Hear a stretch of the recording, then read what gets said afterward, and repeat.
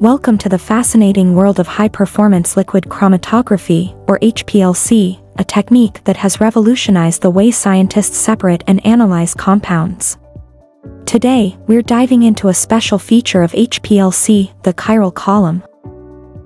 Let's unlock the secrets behind its importance in research and industry. Before we explore chiral columns, let's understand chirality.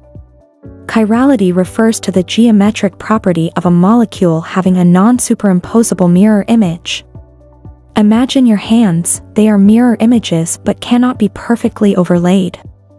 In chemistry, these mirror image molecules are called enantiomers.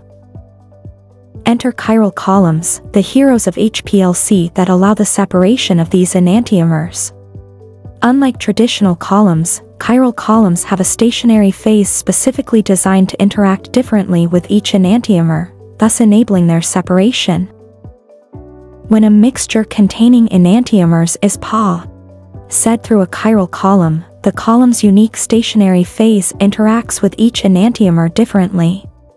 This causes one enantiomer to travel through the column faster than its mirror image, leading to their separation. Why chiral separation is important?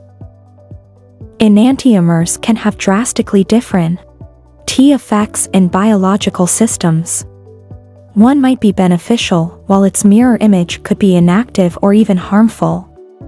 Therefore, separating these mirror image molecules is crucial, especially in pharmaceuticals, to ensure safety and efficacy. The ability to separate and analyze enantiomers makes chiral columns invaluable. They're used extensively in pharmaceutical research and development, quality control, and even in environmental monitoring to detect trace amounts of chiral pollutants.